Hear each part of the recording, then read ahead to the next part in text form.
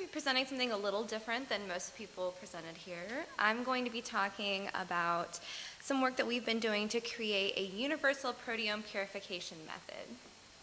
And really the thing that spurred our desire to work on this was we were reading the literature, we were trying to reproduce things that we had seen other labs do, and we were getting really variable results. And one thing we noticed was that proteome sample preparation varies very widely in the field.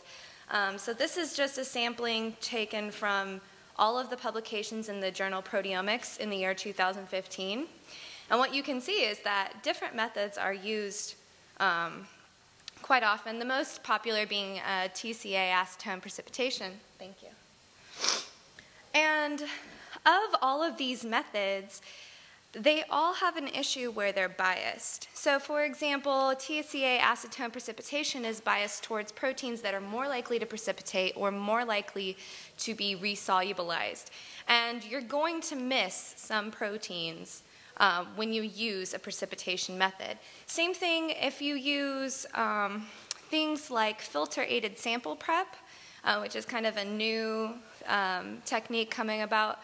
This, you can only use it with digested peptides, so people who aren't necessarily doing mass spec, maybe 2D D-gauge gels, that's what our lab primarily does, you're not going to be able to use techniques like this. So what we wanted to do was create a universal method for proteome purification. And we had 3 criteria when we were going about doing this. The first was that our technique should be independent of protein characteristics. That means it should not be biased for proteins with a certain charge, certain size, any certain type of protein. It should be unbiased. The second was that this should be independent of lysis buffers. So we wanted a technique that you could use with many different lysis methods because, different cell types take different methods to break them open. And it should be independent of protein source. So whatever model organism you're using, it should be able to work well with that. And so the idea that we had, the workflow plan, was that the first step would be to tag the proteins. So we were thinking if we could create a universal tag all the proteins, we could then remove the excess tag, bind them to some affinity beads, wash away the contaminants, and then elute them. And so we wanted to also make this all in one tube, so a one-pot reaction that would be really simple to use. In previous work in our lab by Vinitha Ganesan, created this molecule which we call biotin CDM. So what this is, it's a biotin molecule covalently linked to a CDM group. And the reason that this is so useful is that at a pH greater than 8, this will react with primary amines on proteins. This ring opens up, and you can covalently link this biotin tag to the protein. And then, at pH of 5 or less, this is reversible, so this ring will close back up, this biotin tag will be removed, and you are left with unmodified protein. So the idea was you can tag this, bind it to some beads, lower the pH a little bit, and then remove the tag. And so this is just showing that it worked. So this is alcohol dehydrogenase, which we're just using as a model protein. And you can see that with no biotin CDM, it comes off in all the washes. It doesn't stick to the avidin conjugated beads. However, when we label it with biotin CDM, we get really good binding to the beads as seen by the lack of bands here. And then when we lower the pH to 5, we get really nice elution. And so this worked really well. However, when we label with biotin CDM, what happens is we have leftover tag at the end.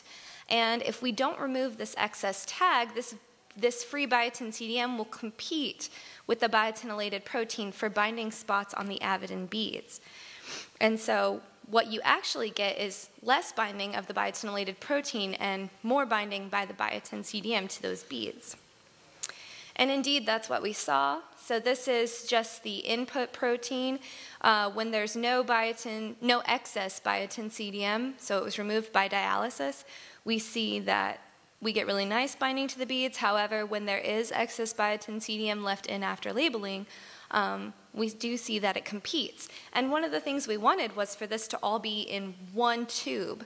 And so the way we went about solving this problem is we created a molecule called caged avidin. And what caged avidin is, it's an avidin core that has polymers grown off of it. And so the way that it works is that free biotin can get in and bind, but biotinylated proteins are too big and are excluded by this polymer cage.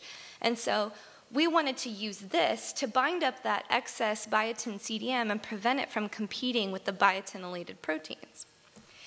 And so this is just showing that we had biotinylated alcohol dehydrogenase. That was the same thing used in the previous experiment. And we incubated it with caged avidin, and we saw that we get a really nice band. So caged avidin wasn't binding our biotinylated alcohol dehydrogenase.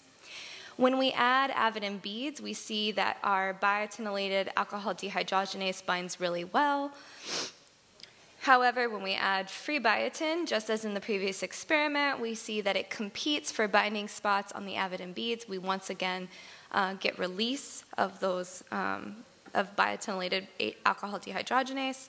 But when we add caged avidin and free biotin, we see the caged avidin successfully sequesters the free biotin, preventing it from competing, and we get really nice binding to the beads again, almost back to baseline. And so this was great. We were really excited. We're like, this works.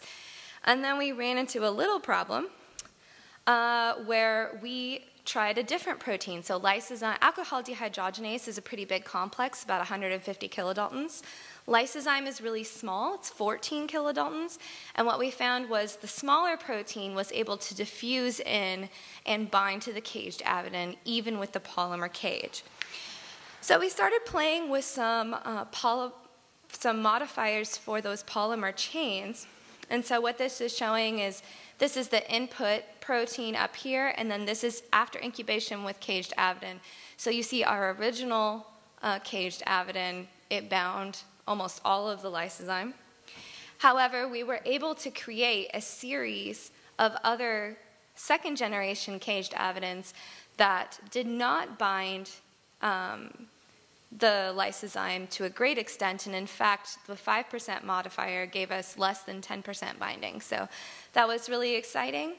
And so now what we are doing is testing this with full protein extracts to make sure that this works not only for single proteins, but for complicated mixtures. And so just to conclude, the overall purification scheme that we imagine is that you would have your protein, and you would incubate it with biotin CDM at a basic pH, about 8. This would biotinylate your protein. However, you would still have a little bit of biotin CDM left over. You would add this caged avidin molecule, which would bind and sequester all of the biotin CDM, leaving you with this caged avidin biotin complex and your biotinylated protein. You would then add your avidin beads. And since the biotin CDM is sequestered, you get really good binding of the biotinylated proteins to the avidin beads. Then from here, you can wash away all the contaminants. So you would wash away this caged avidin biotin complex, but also any DNA, RNA, carbohydrates, lipids that could interfere with proteomic analysis. Then you would just be left with this complex here, which you would lower the pH to about 5, and this would release that biotin tag, leaving you with a pure unmodified protein mixture that you could then go on to do mass spec analysis, 2D DGA, whatever you want. And so these ideas came from a lot of different people. I would like to thank my advisor, Jonathan Minden, which this is really his baby. Vinitha Ganesan did all of the original work with biotin CDM. She originally developed this as a way to do immunoproteomics, and we just modified it a bit to try to utilize it for proteome purification. I'd also like to thank Alan Russell's lab, specifically Chad Cummings, who helped us synthesize all of the caged avidin molecules, and the rest of the members of our lab, and ICOR for funding, and that's the end. Is it commercially available? Not yet, because we still have some optimization to do, but we're hoping to get it out there as fast as we can. We want to make it kind of like how QIAGEN has their kits for DNA RNA purification. We want to do that for protein, because we think if we can make it more accessible, we can make proteomics easier for people who normally wouldn't do it because it's expensive or things like that. So yeah. Yeah. Thank you. You're from which university? Carnegie Mellon. Connecticut. Yeah, Carnegie Mellon University. It's in Pittsburgh. Where it is? Which province? It's in Pittsburgh, up north.